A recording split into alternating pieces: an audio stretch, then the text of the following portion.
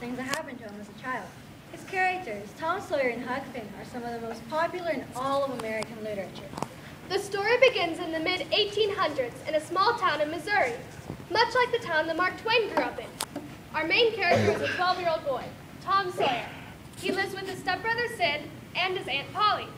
Most of the time, Tom is a good boy, but at other times he's full of mischief, especially with his friend Huckleberry Finn.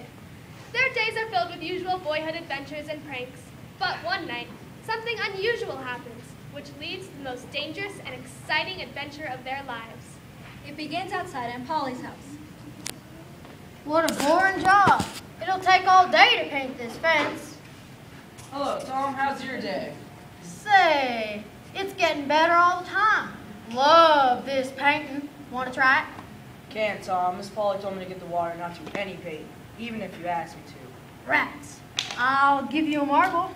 This here shiny marble. And I'll show you my sore toe, too. Tom, you get back to painting and leave Jim to do his chores.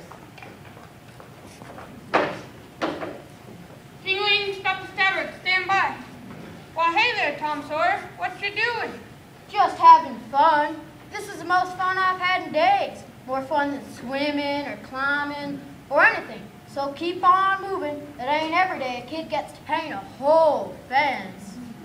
Gee, it sounds swell. Let me try. I'm tired of being a riverboat. Come on, Tom. I want to have fun, too.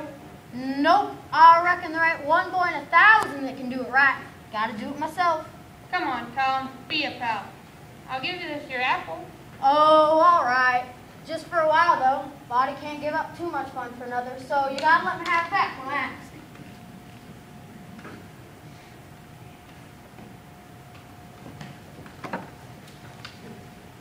Well, I never. You're all done, and so quick. Just shows you, Tom, what you can get done when you put your mind to it. This deserves an award. Here's a nice apple. Now run along and play. What a good boy. Just goes to show you, work is whatever a person has to do, and play is whatever a person wants to do. The next day, Tom is on his way to school when he comes across his friend, Huckleberry Finn. Huck is the outcast of the town, the son of a drunkard who never goes to school. Clearly, he's the envy of every boy, including Tom. Hello, Huckleberry. Oil yourself and see how you like it. What's that in your hand? Dead cat. Go for cure wards. Take it to the graveyard about midnight. Move over a new grave shouting, devil follow dead man. Wardens follow cat. Cat follow wood. I'm done with you. Got a wood. I'll get rid of it. Say, let's try it tonight. They're burying old Hoss Williams. Let's try it out. Okay. I'll meow under your window so you know it's time to go. Want to go swimming till then? Can't. Gotta go to school. But I'll wait for your meow. See you around midnight.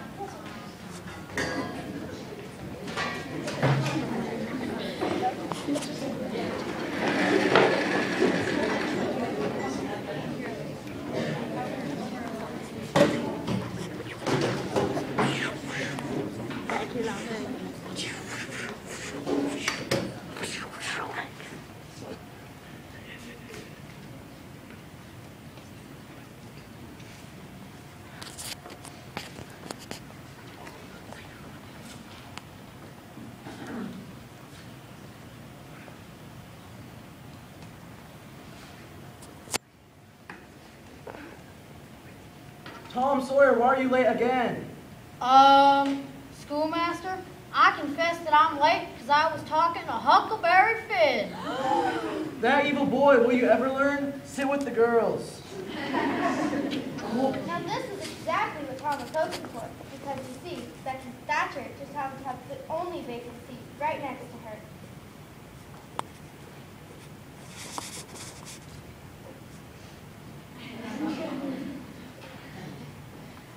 Class dismissed.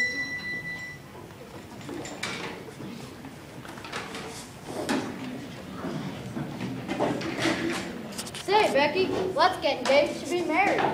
Sounds nice, but what does it mean? It's ever so fine. It means we can talk and walk together and even hold hands, like this. Tom, you do know so much. No wonder the schoolmaster picks on you every day. He's jealous of you, Tom.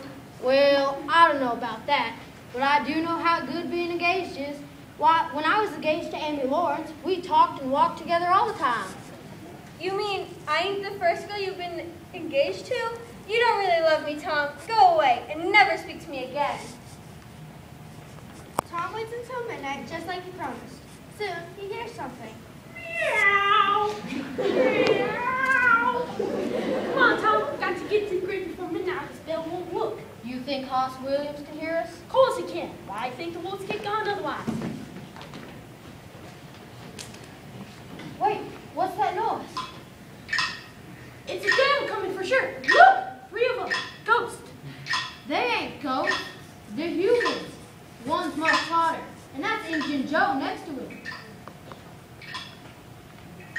Look what they're doing. Why are they digging up that grave? It's Hoss Williams' grave. Maybe it's to study his body for science. Wait, Huck, look at what they're doing.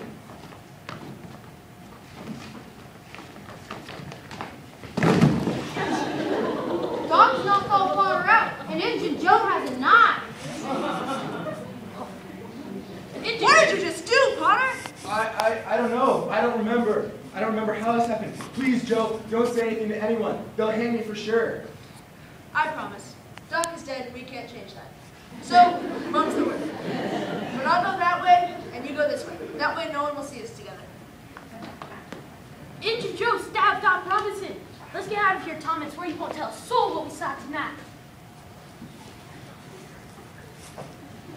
The news of the murder spreads quickly through the town. The curious folk want to come around and see the scene of the crime. Tom and Huck are among the crowd that are gathered at the graveyard.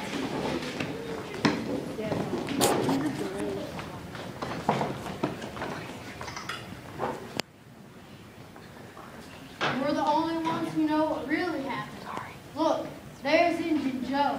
What nerve he has to show up here. Keep quiet, Tom. The sheriff is talking to Potter. This is your night, ain't it, Potter? Yeah, but I didn't kill Doc. I know I didn't, but I can't remember. I know what happened. I saw it. Potter and Doc were fighting about the money that was buried with Hoss Williams. They forced me to dig it up. Then Potter and Doc was a fighting, and Potter stabs Doc Robinson and kills him. I seen it all with my own eyes. Joe sold himself to the devil with that laugh for sure. How could someone just lie about something like that? I gotta try to help him up.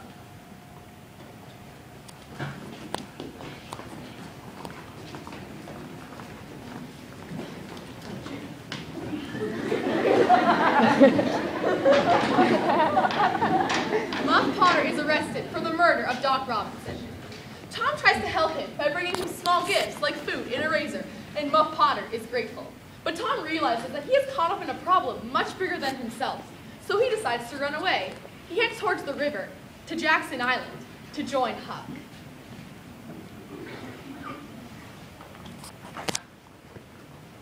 Tom finds both Huck and another friend, Joe Harper, at Jackson Island. They commandeer an old raft and paddle around the island a bit. They build a fire to cook some fish for dinner. They curl up for a good night's sleep.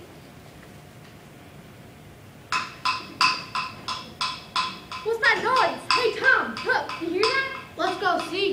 Sounds like a call they make when someone's drowned. Must have happened during the night while we were sleeping. Sure like to know who drowned, in case it was anybody important. Wait, I know who it was. It was us. They drunk for us. They must have seen our raft. Let's get out of here. Well, famous! The whole town would be crying over us drowning. Yeah, but my mom would be feeling pretty bad about it. Aunt Polly, too. She's probably crying her eyes out right now. Say, let's sneak back to town and see what they're all doing. Not me. I'm not going back. I like our camp. I'm going to stay a bit longer. Me too. You go if you want to, Tom, but my mom will skin me alive when I go back, so might as well enjoy myself as long as I can. You report back what you find out.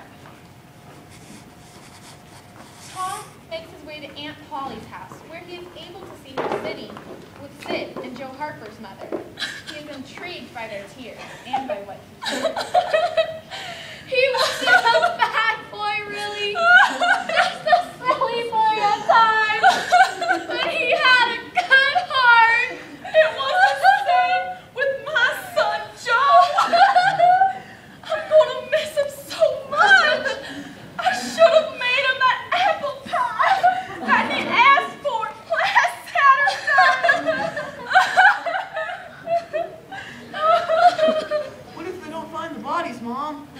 have to be on Sunday. It's a tragedy, Sid. A real, true tragedy. I am worn out with grief. We need some rest.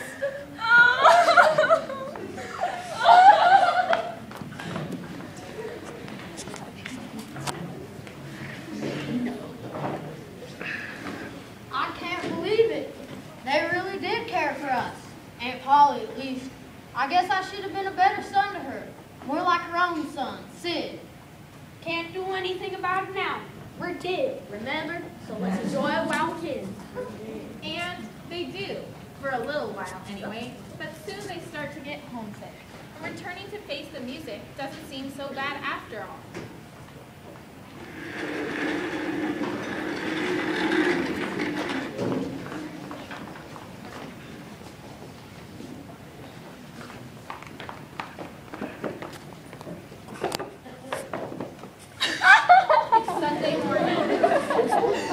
Everyone in town has turned out to honor the 3 boys whose bodies were never found.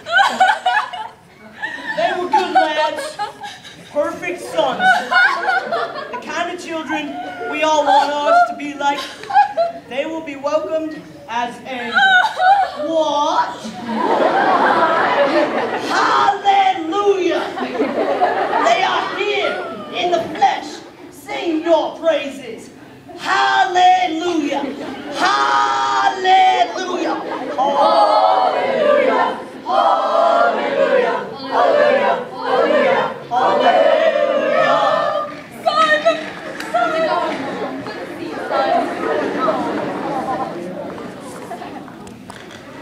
I guess you must have been plenty worried, Becky.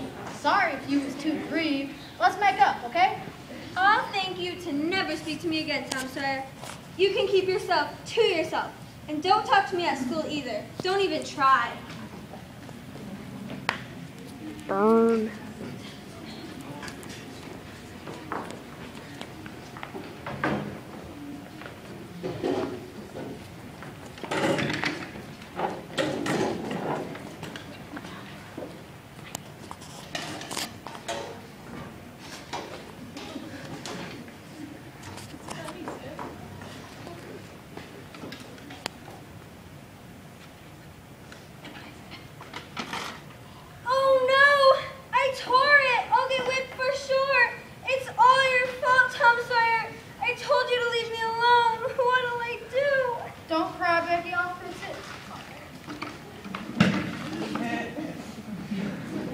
Who tore this book? I demand an answer. Rebecca Thatcher, tell me the truth. I did it, schoolmaster. I tore the page. Class dismissed. I think I love you, Tom Sawyer.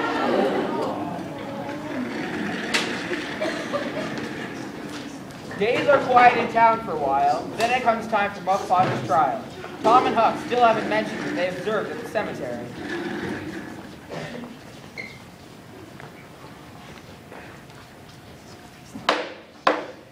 Muff Potter, what do you have to say for your actions on the night in question?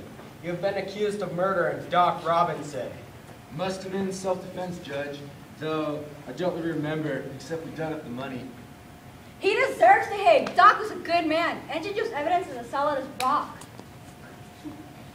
We can't tolerate murder in our good town. Hang the criminal. What can you do, Huck? Luck is a goner if we don't say something.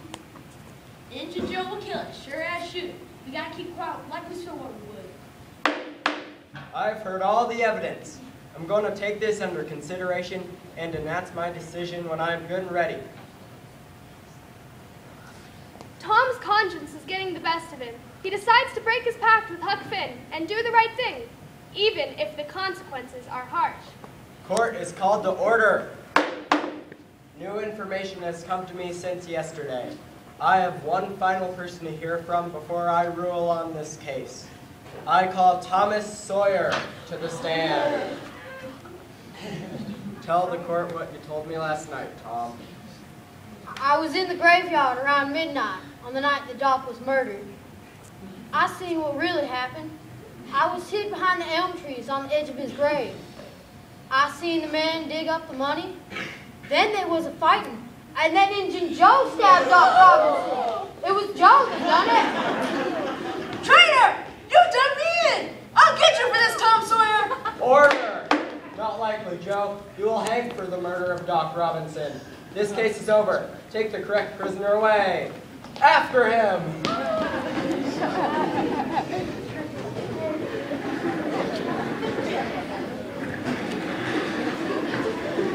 I couldn't be prouder if you were my own flesh and blood. You've done the right thing, Tom. They'll find Joe and hang him for sure. This time, Tom really is the town's hero. Everyone sings his praises. But Joe has escaped and Tom is worried. What if he comes back? Days pass with no sign of the escaped Injun Joe. Tom and Huck continue to have fun around town and near the river. One day, they come across an old abandoned house near the edge of town. Hey, Huck, let's look here for buried treasure. Must be something in this old place.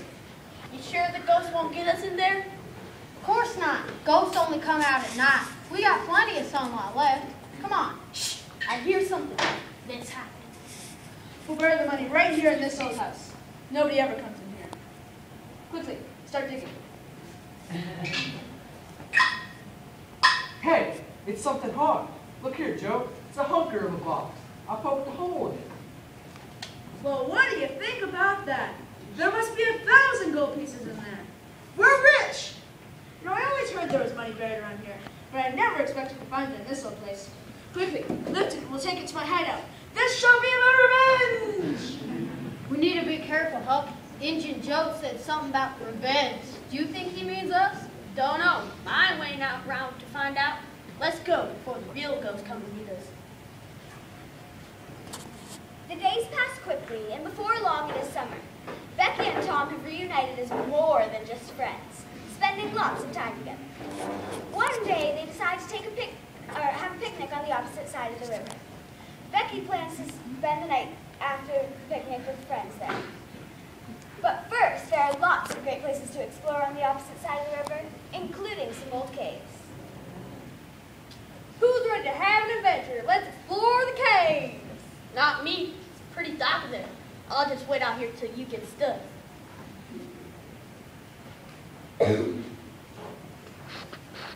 Why be a crazy man? That's Injun Joe's robber friend. I'm gonna go see what he hid. It's now or never. That's the judge's place. It was him that had me arrested. The time for my revenge is now! Something terrible gonna happen. I gotta go on the judge.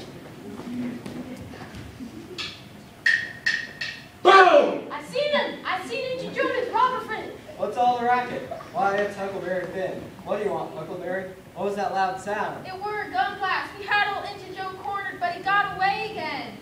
Don't worry, Judge. We'll get him in the end. Thanks to Huckleberry Finn here, we got a sighting on themselves. Huck isn't quite as certain, however. He's worried about repercussions if Injun Joe isn't found quickly. Meanwhile, Becky and Tom had been gone for a long time. Too long. At first, they were having fun exploring the maze pathways of the caves, but soon they were ready to head back home. Unfortunately, they couldn't find their way out of the caves. Tom, we're lost. It's cold and dark, and I'm hungry. And this candle's only going to last a little bit longer. You stay here, Becky. I'll look a bit more for a way out. I can unwind this string to keep track how to get back. Don't worry, we'll get out of here soon.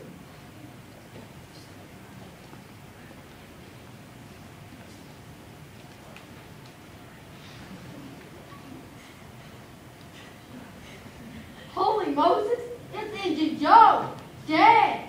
He must have got lost too and starved to death. And this, well, this is the box we saw him take from the old haunted house. Mercy, there must be 1,000 gold pieces in here. A light in the rocks above. That's our way out. Gotta get Becky. Come on, Becky. I found a hole in the rocks. We're saved. You're a hero, Tom. I'm going to tell my dad to seal up these old caves so nobody ever gets lost in them again. Okay, but I have something to tell him first. Let's go.